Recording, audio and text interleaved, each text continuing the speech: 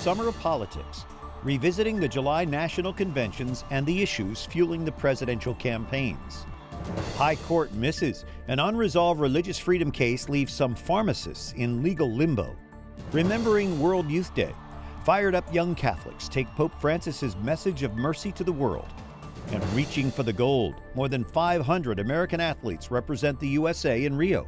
Those stories and more on EWTN News Nightly's summer special for Friday, August 12th, 2016.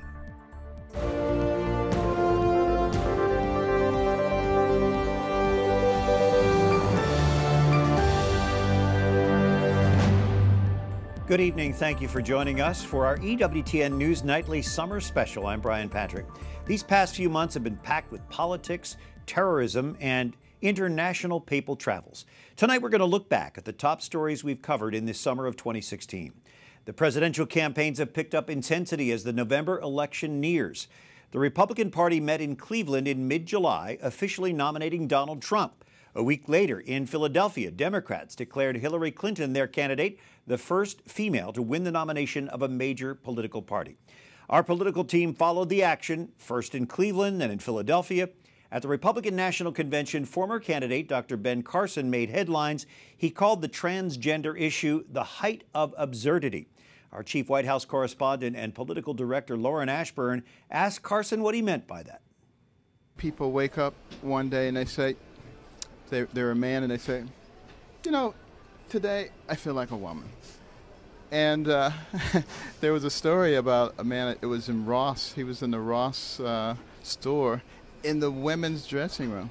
And a woman came in and she was disturbed, and she went and told the manager, and the manager came to expel him, but then came back out and said, well, he says, even though, you know, he had a 5 o'clock shadow and he was dressed, that he feels like a woman today. So, I mean, we have to let him. And that's why it doesn't make sense to you? Is it because of your faith, because of your religion? No, it's because of my brain.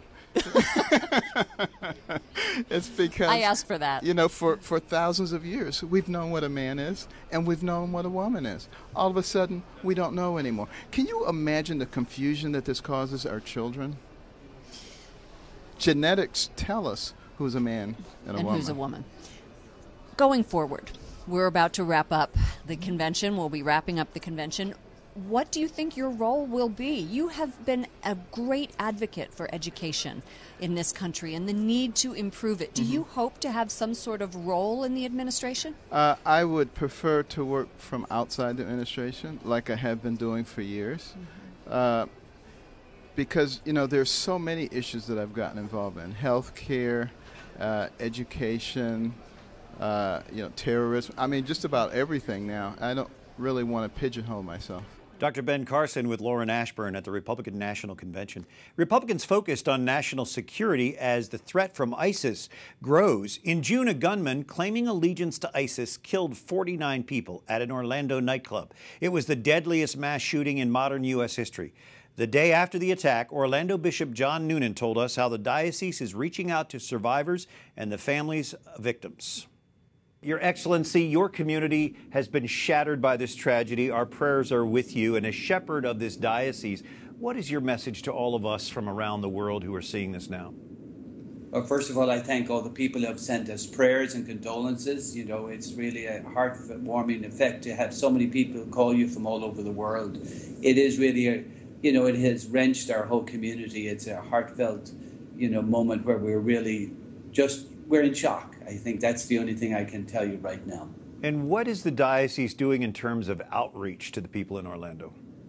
Well, I must say our priests, our deacons, and our Catholic Charities have kind of gone out to all the victims and their families and helping with whatever way we can.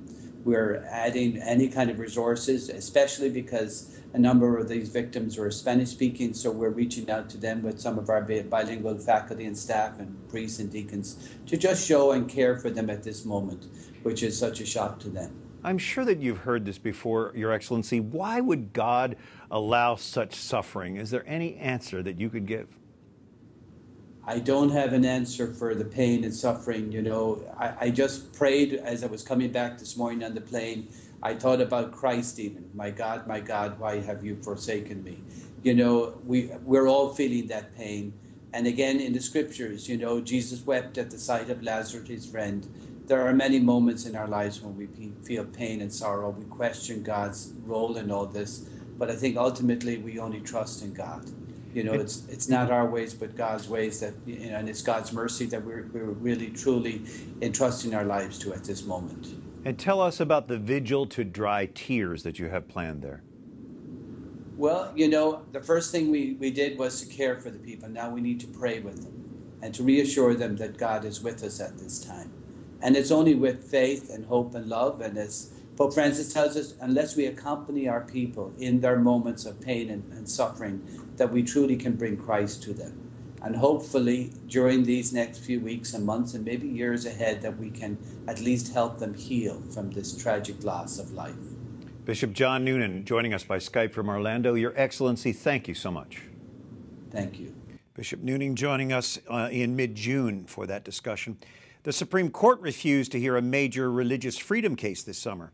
Some pharmacists claim the state of Washington is forcing them to prescribe the morning after pill that violates their faith.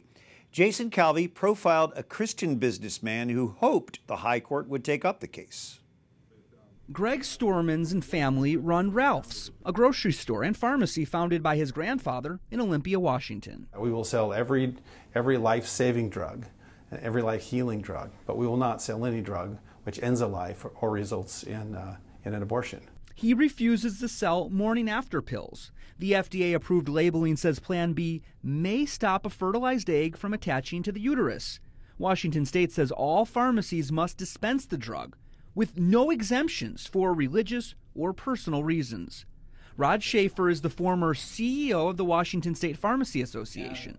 He says he sat at the table with Planned Parenthood and NARAL to discuss the rule and the possible exemptions. I don't have the expertise to fill that particular prescription. Should I refer? Absolutely. I don't have the equipment. You know, all the business reasons, they would go, yes, yes, yes. And then you would say, but I have a conscious objection to this. And then we go, no. That was the only thing on the table that they said no. The Stormans and two other Washington pharmacists won their initial case against the state. Federal court found that what they were trying to do is to, quote, stamp out, end quote, religious objections to Plan B and to Ella. But the appeals court ruled against the Stormans, saying refusal to serve could lead the patient to feel shame. And speed is particularly important considering the time-sensitive nature of emergency contraception. This is the first time in America we have forced healthcare providers to participate in the taking of human life. Jason Calvi, EWTN News Nightly. Thank you, Jason. The Congressional Prayer Caucus accused the Supreme Court of doing great damage to religious freedom with its refusal to consider that case. We spoke with the co-chair of that caucus. Oklahoma Senator James Lankford co-chairs the Congressional Prayer Caucus, joining us now from the U.S. Capitol. Senator, you and other senators urged the Supreme Court to take up the Washington pharmacy case. I imagine you're disappointed that they won't hear it. I'm extremely disappointed. The Stormans case is one of those anchor cases, and what Justice Alito said, this is an ominous sign for religious liberty. It's a pretty basic thing to say that people should be able to live their rights of conscience, whether it's as an individual at home, whether at work, or whether at church. And what the Supreme Court, by refusing to take it up, basically allowed the Washington state law that specifically targeted people of faith to say that the state's emphasis is more important than your personal faith. And I adamantly disagree with that. Do you think it's possible to protect the religious liberty rights of the pharmacists as well as the customers? It is, actually, and there was an easy way to be able to do it. In this particular case, as you know well, in 2007, Washington State basically said that every pharmacy has to carry whatever they tell them they have to be able to carry and what could be prescribed back to them, with a few exceptions, one of them, for instance, being cost. If they couldn't make enough money on it, they didn't have to carry it, but they didn't give them an exemption based on faith, except for an individual pharmacist. So if you come walking into a pharmacy like the Stormans and they said they have a religious belief that they shouldn't carry the morning after pill, which is an abortifacient, but there are multiple other pharmacies in the area, they would allow them to refer. They said, we don't carry that, but here are other pharmacies within a 2-mile radius, which is not difficult for people. Within 2 miles, here are other pharmacies that do carry the morning after pill. We just don't carry it based on faith reasons. Senator, are we as Americans who want to live our faith in the public square facing discrimination, and what can you do about that? This is one of the difficult issues of our day, is that for whatever reason, the nation's becoming afraid of faith and of people of faith. They would say you can have faith, but you need to live your faith outside of the public square. You can practice faith at home, you can practice faith in your church, but don't take it to school, don't take it to work, don't take it out in the public area, don't speak about faith. That is completely contrary to who we are as Americans. We do not have freedom of worship in America. We have the free exercise of religion. That means you can both have a faith and live your faith in a public setting. We need to be able to step up and to say people of faith cannot be prohibited from living their faith. This particular Washington state law said an individual pharmacist could say, hey, I have conscience, I don't sell Plan B, but the pharmacy owner in the business itself didn't have rights of conscience. Well, that's absurd. You go back to the Hobby Lobby case just 2 years ago, where in Hobby Lobby case, they allowed the business owners to be able to live out their faith, and that was protected. But for whatever reason right now, the court stepped back and said, well, we're not going to speak to this issue at this point. We're going to leave it alone now in this new case. So it's completely conflicting with a case just from 2 years ago. That now in Washington state, you can't live your faith as a business owner, but in other cases, you can. Oklahoma Senator James Lankford, thanks for joining us tonight. We're glad to be able to join you. Coming up, Pope Francis takes his theme of mercy to Krakow for World Youth Day. And students turn bottle caps into prosthetic limbs for people suffering in Africa.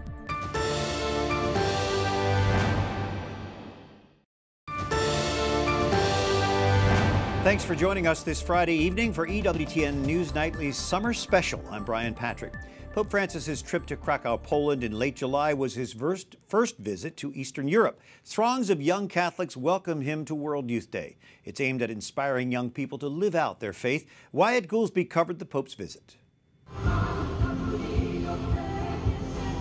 Poland is rolling out the red carpet for Pope Francis. The Holy Father arrived in Krakow to great fanfare and a personal welcome from the Polish president, who called Francis a road sign in life for young people.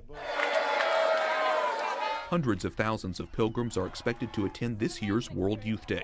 More than 180 countries will be represented. I think it's really important to, come together as one and really, feel how universal our faith really is, and just to share, the Word of God amongst each other and as peers and as teens especially, and just get God's message, truly in our hearts. World Youth Day was established in 1985 by Polish-born St. John Paul II. His desire was to inspire young people to deepen their faith and become witnesses in the world. While he is in the predominantly Catholic country, the Pope will pray at the death wall in Auschwitz, where Polish resistance fighters were executed, and at the cell of Franciscan friar St. Maximilian Kolbe. What was happening to Jewish people in the Second World War was so important, and for the Pope to come and acknowledge that, I think is quite important. For him to come and see firsthand what was going on, I think is very important as well. Preparations are also underway in the city of Czestochowa, home of the famous shrine of the Black Madonna. Cardinal Stanislaw Dziwisz dedicated Tuesday's opening mass to victims of recent terrorist attacks, including Father Jacques Hamel, killed in France. With Europe on high alert, security remains a concern. Wyatt Goolsby, EWTN News Nightly. Wyatt filed that report in late July, and as he mentioned, while in Poland, Pope Francis paid a solemn visit to the Auschwitz-Birkenau concentration camps. The Holy Father prayed in silence. He gave no speech. He wrote 2 simple lines in the guest book, begging for God's mercy and forgiveness. More than 1 million people likely died in those camps under the Nazi regime, most of them Jews. After the Pope's visit to Auschwitz, Dr. Victoria Barnett of the U.S. Holocaust Memorial Museum talked with us about it. How might we honor the memory of these thousands who gave their lives to oppose the Nazi regime? Yeah, I think their stories are often little told in terms of the civilian populations that rose up against the Nazis. And it's an important part of the history. It's something that links them to the broader resistance across Europe during that period. There weren't enough people like that, but their actions are all the more remarkable. And I think that understanding that aspect of the history is an important part of understanding the larger history of the Holocaust. We cannot forget, and Pope Francis certainly visiting Auschwitz and Birkenau over the weekend. What impact does that have to remind people Yeah.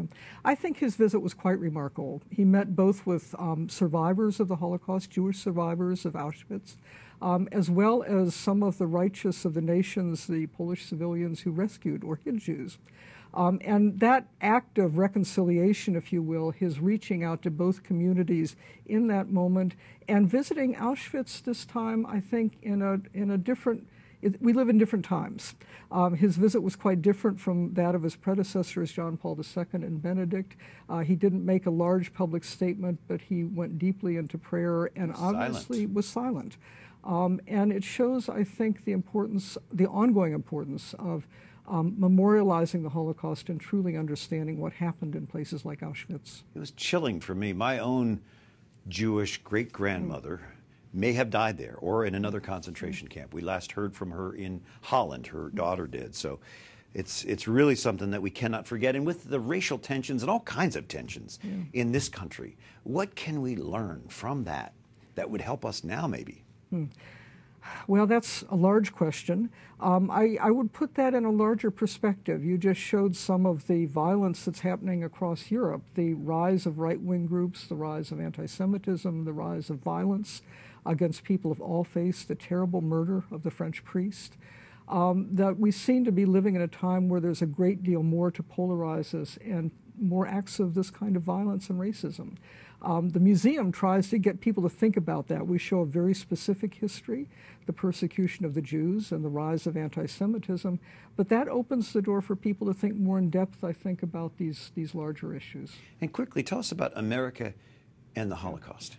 We have a new exhibit, a temporary exhibit we're planning to open in 2018 on America and the Holocaust. One of the things we're doing right now is a crowdsourcing exercise across the United States.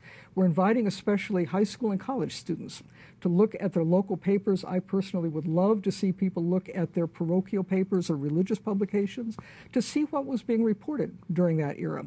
They're sending them to the museum. We're posting them online. We now have hundreds, perhaps a couple thousand stories from that era that really show what the Holocaust looked like from the perspective of the ordinary American during that time. We'll have you back to talk more about that. Dr. Victoria Barnett with the Holocaust Memorial Museum here in D.C. Thanks very much. Thank you. And Pope Francis often speaks about reaching out to the marginalized. Students in Rome team up to do that, turning bottle caps into prosthetic limbs for patients in Africa. Mary Shovlin shares their story. With simple bottle caps that we throw away every day, these students at Istituto Massimo are giving people in Africa a better future. We usually throw our caps in the bin and we don't use them again. Instead, we can break them into many pieces and then melt them and make a wire like this. That wire is used to make limbs like these. Volunteers teach the 69 students who signed up. With their help, not only are they making prosthetics, these kids from 8 to 15 years old are also making the 3D printers themselves. This team of 20 parents that are engineers, professors from high school, university, that are technicians, but also doctors who like to do this stuff. We have lots of volunteers who help in order to do this course. By using crowdfunding, they created Crowd for Africa to get the word out.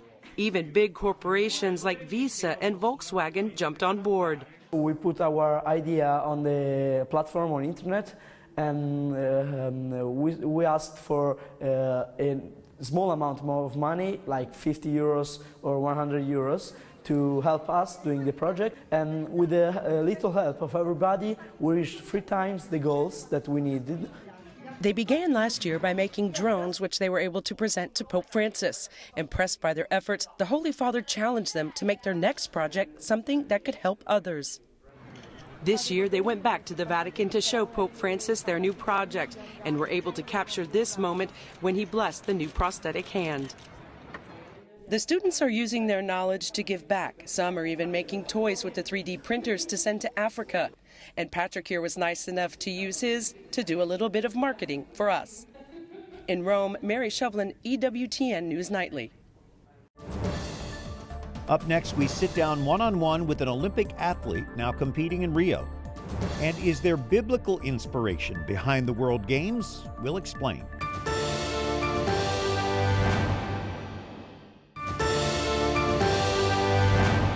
Thank you for joining us this evening for our EWTN News Nightly Summer Special. I'm Brian Patrick. Pope Francis's prayer intention for the month of August is that sports may bring friendly encounters and contribute to peace in the world. The 2016 Summer Olympics present that opportunity. The world's top athletes are now competing in Rio de Janeiro. Summer Olympic sports include archery, swimming, gymnastics, beach volleyball, and track and field. 554 athletes make up Team USA. Wyatt Goolsby sat down recently with three-time Olympic canoer Casey Eichfeld before he left for Rio. How you feeling, physically, emotionally? I am feeling amazing. It's incredible to be 1 month out from my third Olympics. It has been such a journey, and it's incredible. I can't believe that time is flying so quickly. You know, there are concerns we've been covering about the Zika virus, security in Rio in general. What do you make of all of that, and how do you kind of go into it? Yeah, absolutely. So we hear a lot of the concerns, and Team USA has given us all of their attention, making sure that we know that they are going to take care of all of that stuff so that we can be there to focus on what our job is, to be there to compete and to bring home gold for the United States. So this will be your third time competing in the U.S. Olympic team.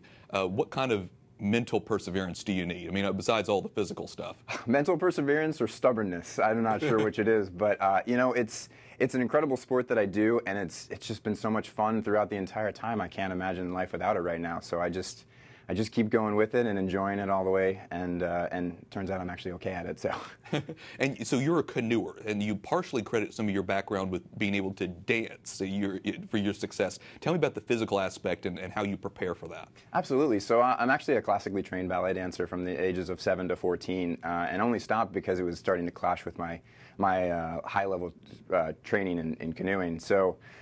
It was a really important part because it gave me a lot of flexibility and balance and strength that are highly required attributes while out on the water. You know, being able to duck and weave and be flexible while maintaining balance on a very unstable whitewater surface. You know, it's a lot of challenge, and so that was a really, really big part of my training. Something that I'm actually looking at pursuing again, just to kind of on a casual basis to maintain those things. So specify the difference for me here between canoeing and kayaking. So a canoe. People typically think of a canoe at camp. Well, very similar. We're kneeling in the boat and we're using a canoe paddle, but our boats look a lot like a kayak in that it has a deck over it and we sit in the center cockpit and have a spray deck to keep the water out. And that's really the gist of it. You know, very similar looking. We just kneel in the boat and use a canoe paddle. For young boys and girls who dream of making it to the Olympics one day, what would be your advice you'd give them? The advice I'd give is find a sport that is fun to you, because if you don't have fun, then it's hard to have passion for it. And then from there, if you're really enjoying it, you just have to put in the hard work to be able to find the motivation to push through those hard days when maybe the training hurt a little bit or maybe you didn't have a great day training. If you can have fun with it and put in that hard work, then, you know, the sky's the limit. A little bit of fun, a little bit of hard work, and stubbornness, yes. A little bit of stubbornness. Very good. Bit of stubbornness. Casey Eichfeld with the U.S. Olympic team, thanks for coming in and talking with us today. Thank you so much for having me. It was a pleasure. That's good advice for life there, Casey. Well, as athletes compete in Rio, a museum releases a 15-day reading program linking the Olympics with the Bible. The folks at the Museum of the Bible tell Lauren Ashburn the good book helped inspire the modern Olympic Games. Stephen Bickley is vice president of the Museum of the Bible. He joins us now from Oklahoma City. It's scheduled to open 3 blocks from the Capitol in November of next year. What is the Museum of the Bible? We're a new nonprofit that is building a museum in D.C., and we're dedicated to one thing, and that's inviting all people to engage with the Bible, with its history, narrative, and impact. And I understand that you are going to release very soon a special Olympics-themed program. What is the program? There's a Bible Olympics connection? I never would have thought that. That's the interesting stories that we get to tell, and that's why we're telling it. We've created several products. We have 15 different 1-minute features on it, and we've rolled it into a 25-minute radio special. And it just talks about the connection of the Bible to the Olympics. And for example, the modern Olympics came out of a movement from some Catholic seminarians and a movement called Muscular Christianity. And it was the predecessor to the modern Olympic Games. There are some Olympians that I've heard of, gymnast Shannon Miller, track star Lolo Jones, who say that they were inspired by the Bible. Will they be part of this museum or part of this new reading and listening program? Yeah, that is one of the stories we tell. I really like Shannon Miller's story. She would, as doing her floor exercise, she would get to the last path and be very exhausted. And she would remember a verse from 2 Samuel that would give her the energy, the courage, and the inspiration to stick her final landing. And obviously, it has made her the most decorated women's Olympian gymnastic ever. I know, and the opening ceremonies are tonight. How can people hear about this themed programming? Where can we go to listen to it? It's off our website at museumofthebible.org/Olympics. They can also find it on YouVersion. It's under the reading plans of YouVersion. Great. And is there a Catholic component to the Museum of the Bible? What would that be?